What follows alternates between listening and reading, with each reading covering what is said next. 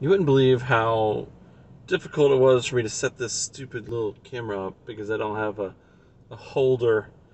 Um, a slice of carrot cake is holding this camera up. Anyway, I wanted to do a quick review. I never do these, but the Cooking Goth has kind of inspired me to. If you're not familiar with Cooking Goth, he is a YouTuber that does food reviews, all sorts of different things. He recently did a Ninja Turtle. It was like one of these kind of retro foods, and it was pretty awesome. And I did see him do a Nitro Pepsi one, which is what I'm going to do today. Nitro Pepsi is supposed to, it's like a draft cola, it says. Draft cola. I'm not sure if this is, if you can see that. But anyway, it's supposed to be, he poured it in a cup and you could see the foam. I'm just going to drink it straight out of the can. There's a vanilla one as well, but I didn't get that one. Just not a fan of that much.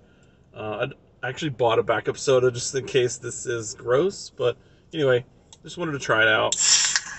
Oh, that was a lot of, oh shoot. That was a lot of fizz and I didn't shake it up or anything. Yeah. That's very different. That's like creamy. Now I can't remember the terminology of what Cooking Gothy said. Something similar to that. Maybe it was exact. Now we're talking about the foam right now. It doesn't taste like normal foam with a soda that you can't really drink. Like you can drink this foam. And then the actual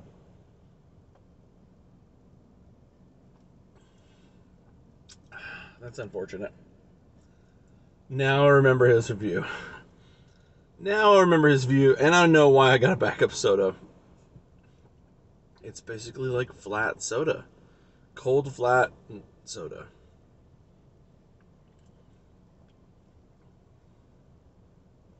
That's a bummer. That is a bummer.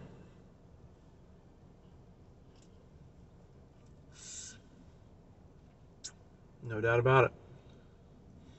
Well, like it tastes like they made it flat on purpose. It doesn't taste like just a flat soda that it tastes like artificial, horrible Pepsi. I gotta say the fizz part of it was the best part, and like the foam on the top, that was the best part of this whole thing, and that was it. There was just a little bit of it. Maybe if you poured it, you might get more of that. But I think if you're gonna try this, definitely put it in a glass. So you can probably get more fizz. I think you just gotta drop it straight up, down, like just pour it down. Just get a bunch of fizz, and I think that's probably the best way. Oh, it literally says, "Chill can, pour hard, admire and enjoy." And a chilled can. I did not pour hard.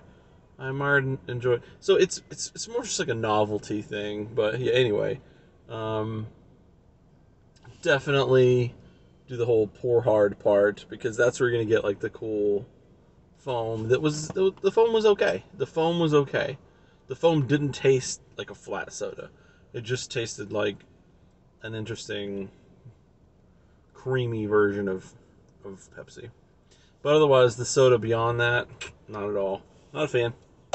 Anyway, I assume the vanilla one's probably similar. Yeah, appreciate you watching.